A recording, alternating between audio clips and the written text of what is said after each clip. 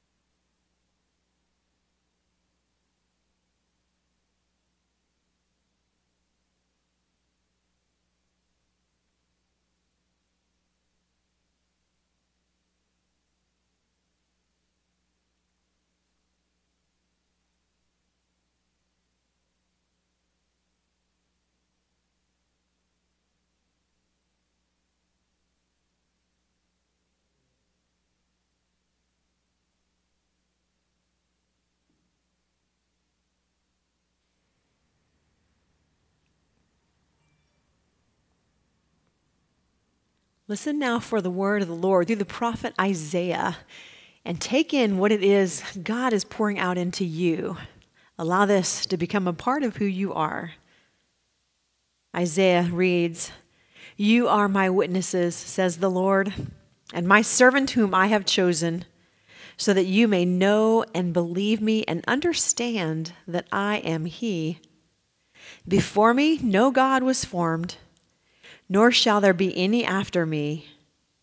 I am the Lord, and besides me there is no Savior. I declared and saved and proclaimed when there was no strange God among you. And you are my witnesses, says the Lord. I am God, and also henceforth I am He. There is no one who can deliver from my hand. I work, and who can hinder it? Thus says the Lord, your Redeemer, the Holy One of Israel."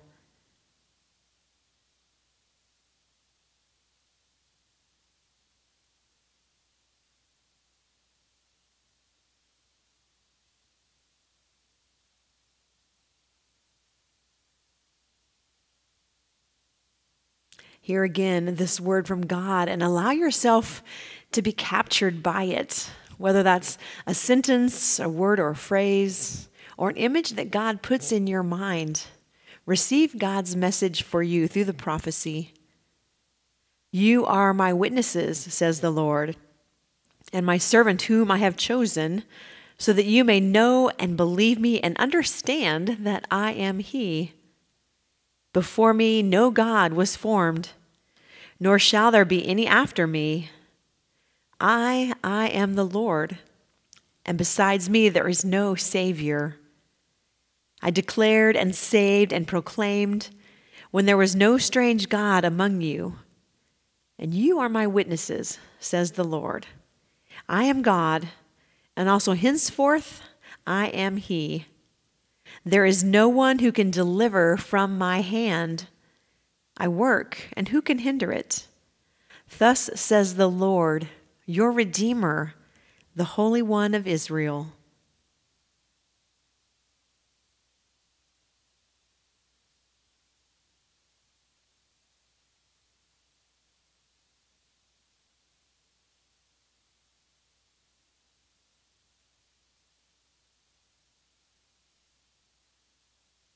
As you hear this read, once again, whatever it is you have heard, whatever message you felt has resonated with God meeting you right where you are, offer that back to God. Acknowledge you have received this message and give God the glory and the thanksgiving.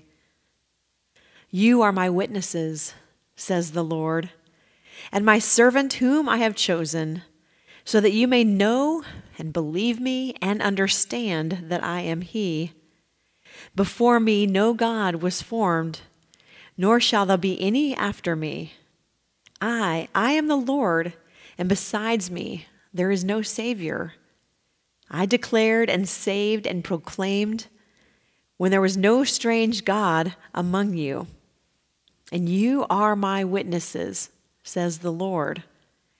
I am God, and also henceforth I am He. There is no one who can deliver from my hand. I work, and who can hinder it? Thus says the Lord, your Redeemer, the Holy One of Israel."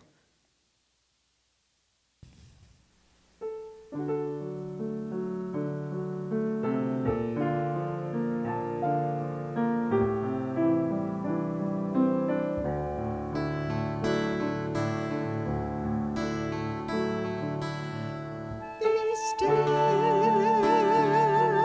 and listen, ponder in your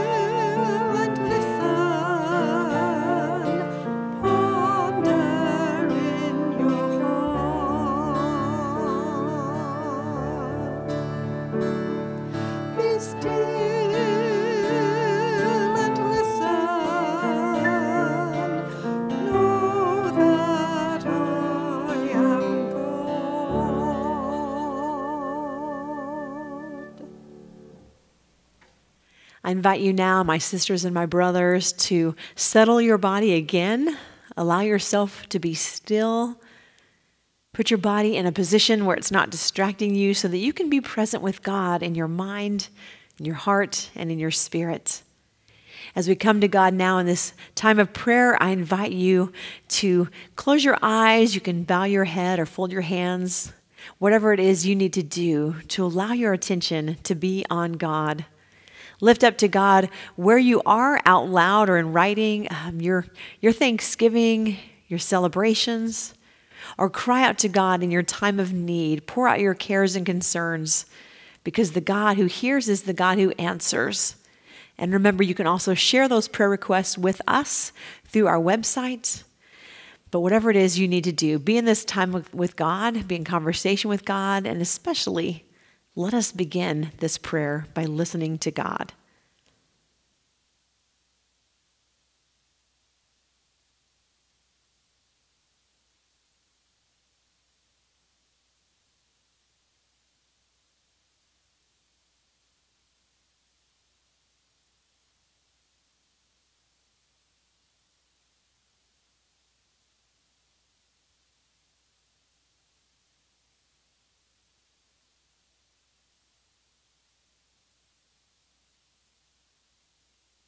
Holy One, you who are ever present with us, we give you thanks that you pursue us even when we are moving away and pursuing other things.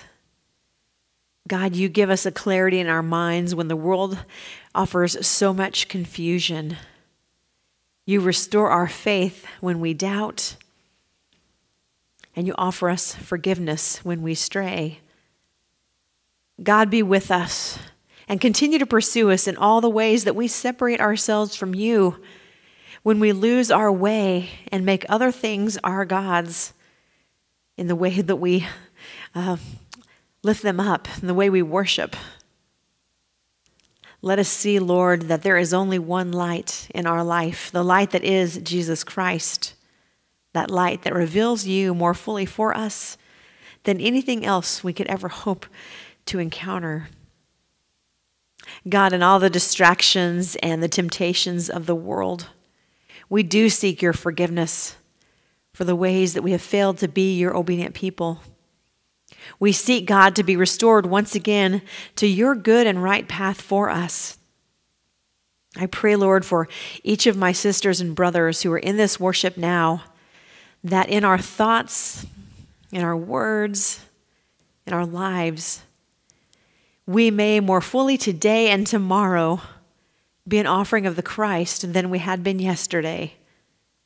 Give us a wisdom, God, beyond our own experience and understanding, that we may know in our minds what is your will for us. In all the ways we struggle, God, we thank you for setting us right again in your way.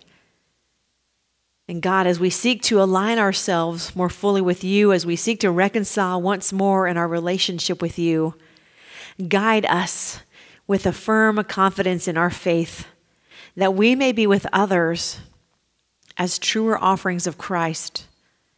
Help us to see, God, with your eyes, a vision of how you look upon others as your beloved.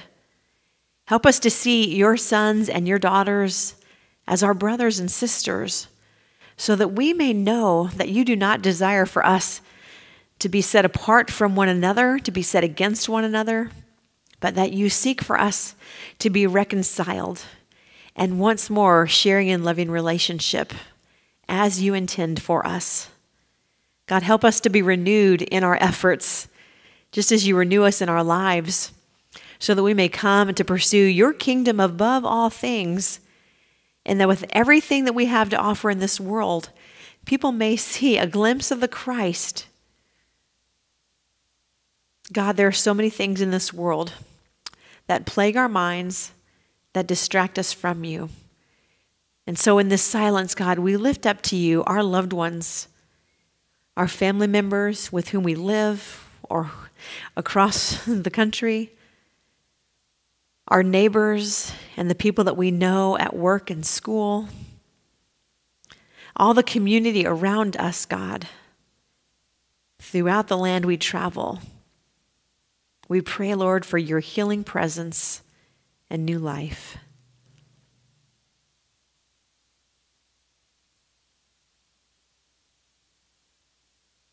And Holy God, from state to state and nation to nation across the world, we pray, God, for a sense of your peace poured out. We pray, Lord, for our leaders in the community and in offices, that they have a greater sense of goodness for one another. Put within each of them a spirit to live in community, not pursuing power and wealth, but pursuing the well-being of all whom they lead. And show us, God, how we may do that more fully ourselves in all the ways that you have given us ability. We desire, God, to paint a picture of this world that looks more like your heavenly kingdom than the way we have shaped things so far. We seek to be brought closer to you in all of our relationships, in all of our ways, in all of the world. God, hear the prayers we have lifted up to you, and help us, even beyond this time of prayer, to hear how you are speaking into our lives as we go. As we lift this up in Christ's name, we join our voices together now in the prayer that he has taught us. Our Father, who art in heaven, hallowed be thy name. Thy kingdom come, thy will be done, on earth as it is in heaven. Give us this day our daily bread, and forgive us our trespasses, as we forgive those who trespass against us. And lead us not into temptation, but deliver us from evil. For thine is the kingdom, and the power, and the glory forever. Amen.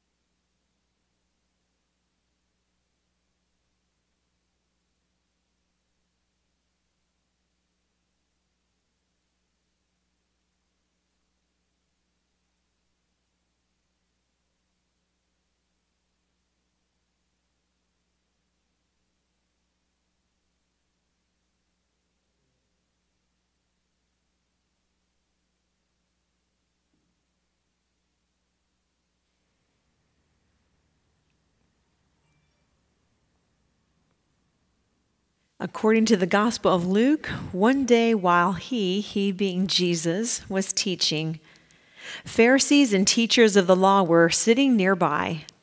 They had come from every village of Galilee and Judea and from Jerusalem. and the power of the Lord was with him to heal. Just then some men came, carrying a paralyzed man on a bed. They were trying to bring him in and lay him before Jesus, but finding no way to bring him in because of the crowd, they went up on the roof and let him down with his bed through the tiles into the middle of the crowd in front of Jesus. When he saw their faith, he said, "Friend, your sins are forgiven you." Then the scribes and the Pharisees began to question, "Who is this who is speaking blasphemies? Who can forgive sins but God alone?" When Jesus perceived their questionings, he answered them, "Why do you raise such questions in your hearts? Which is easier, to say, 'Your sins are forgiven you,' or to say, 'Stand up and walk'? But so that you may know that the Son of Man has authority on earth to forgive sins," he said to the one who is paralyzed, "I say to you, stand up and take your bed and go to your home." Immediately he stood up before them, took what he had been lying on, and went to his home, glorifying God. I invite you now to close your eyes as we meditate on this scripture. Think on what God is saying to us across these generations about how Jesus is Lord over sin. Jesus is Lord over illness and injury. As you consider this gospel message, as you think on Jesus' power and authority to forgive, how have you yourself experienced it?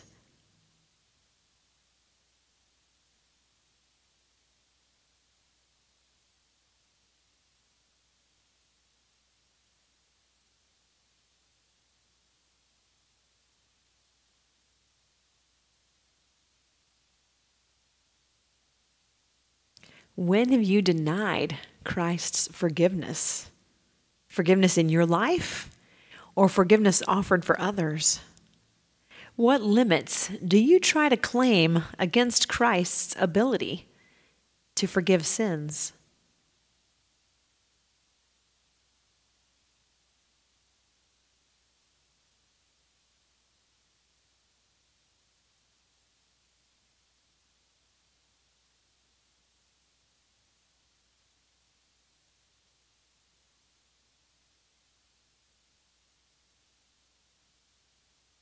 In this passage and throughout the Gospels, we see evidence of Jesus performing miracles. What healing miracles have you yourself witnessed or felt?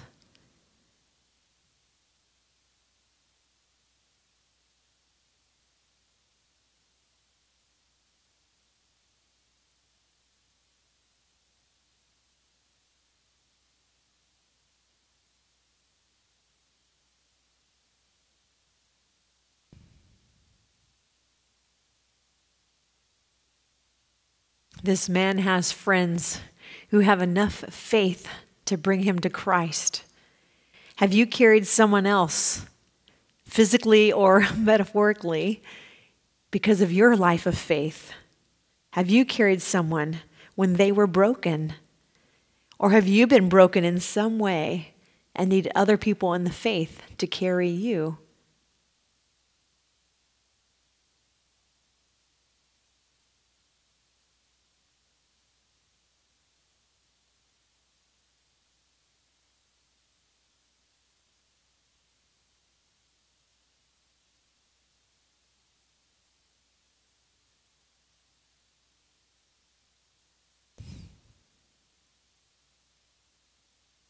Hear God's word again through the Gospel of Luke.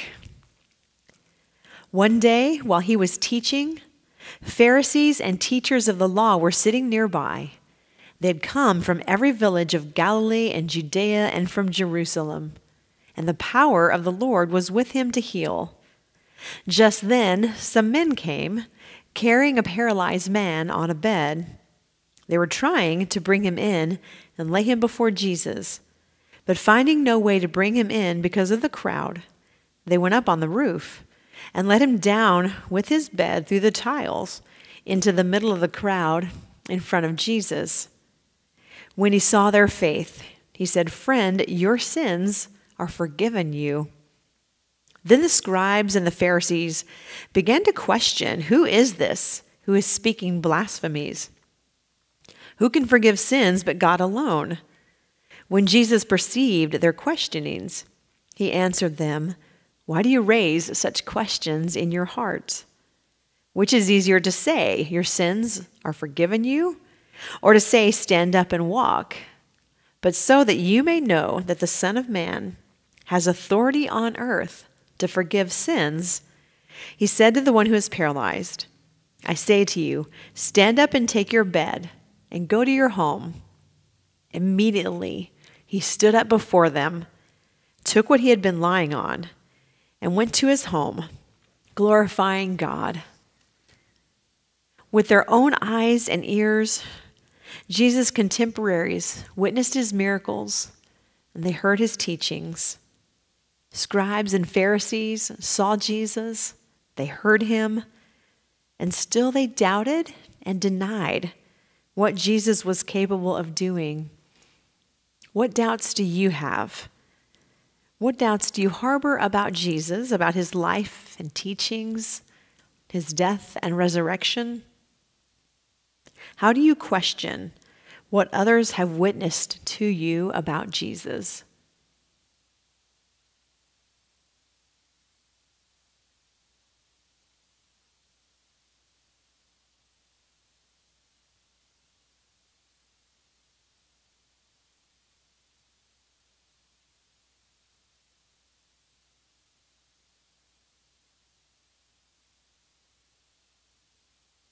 We see so much of God's power and authority in Jesus' life.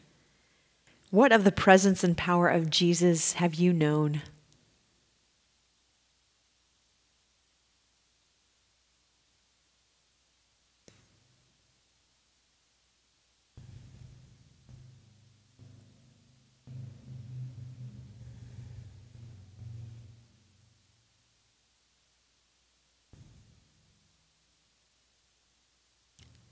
Jesus' supernatural power is to bring new life for all things, healing not just in the body, but in the mind, in the heart, in spirit, in relationships. I invite you to take a moment now to pray to Christ for new life as you have need of it.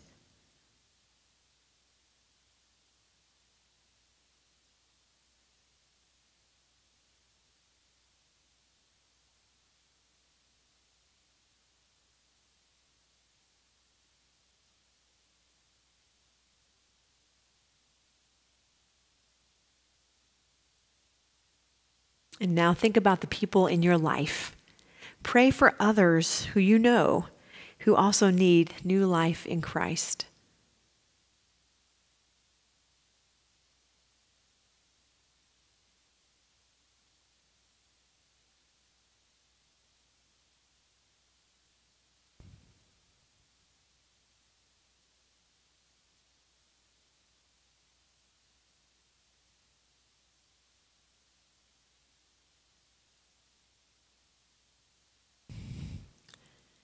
In this gospel story, the friends who were carrying the paralyzed man on a bed saw that new life was possible for him through Christ. They had a vision beyond what the world showed them. They had a vision of Christ. I invite you now to listen for this perspective that Christ gives us as we hear God's word in 2 Corinthians. "From now on, therefore, we regard no one from a human point of view. Even though we once knew Christ from a human point of view, we know him no longer in that way. So if anyone is in Christ, there is a new creation. Everything old has passed away. See, everything has become new. All this is from God, who reconciled us to himself through Christ, and has given us the ministry of reconciliation. That is, in Christ, God was reconciling the world to himself, not counting their trespasses against them, and entrusting the message of reconciliation to us. So we are ambassadors for Christ, Since God is making his appeal through us, we entreat you on behalf of Christ, be reconciled to God. For our sake, he made him to be sin who knew no sin, so that in him we might become the righteousness of God. We've witnessed in the gospel that a paralyzed man was reconciled with God, and we see Pharisees and scribes who need reconciliation. Through Christ, everything old, sin, brokenness, separation from God, all this will pass away. How can you be an ambassador for Christ and see others as God sees them? Not in the way of worldly doubt and denial, but in the way of believing that everything can become new. What work of reconciliation is yours to carry, just as the men carried their friend in need?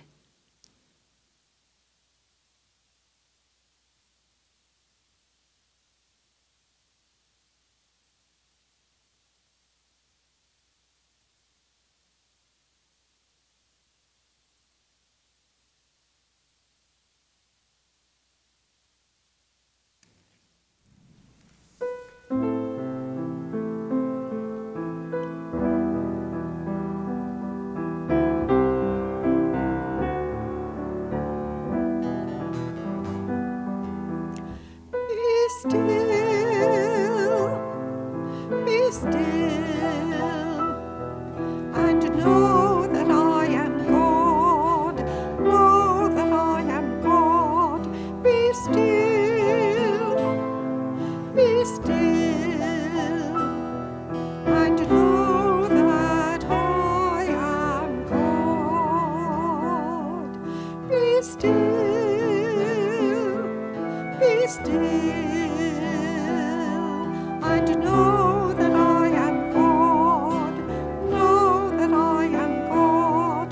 Be still, be still, and know that I am God. Be still, be still, and know that I am God. Know that I am God. Be still, be still, and know that I am God.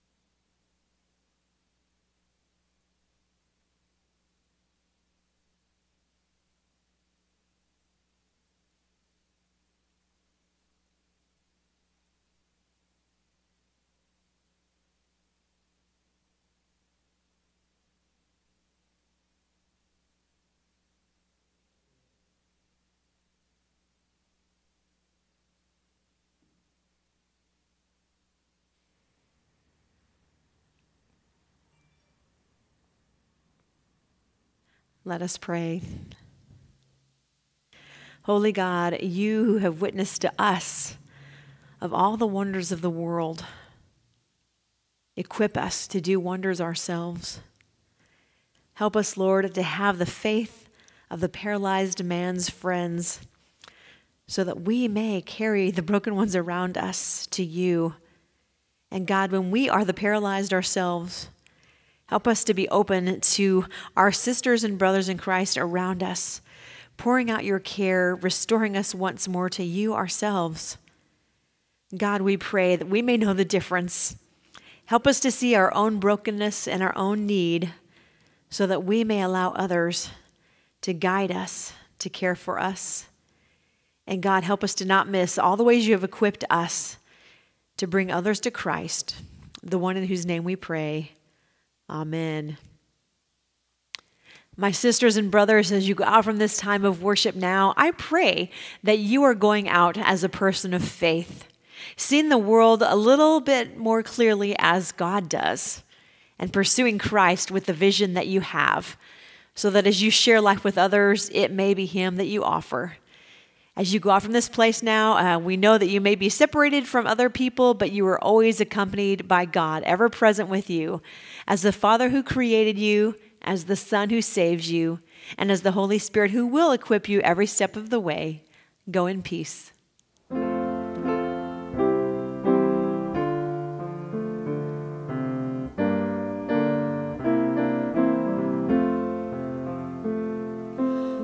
Live in charity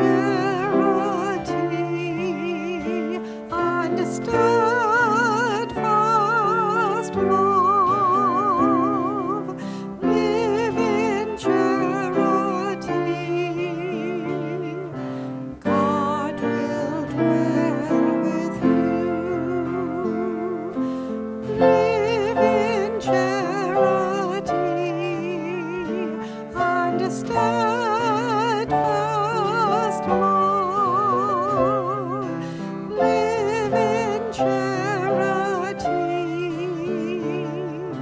God will dwell with you.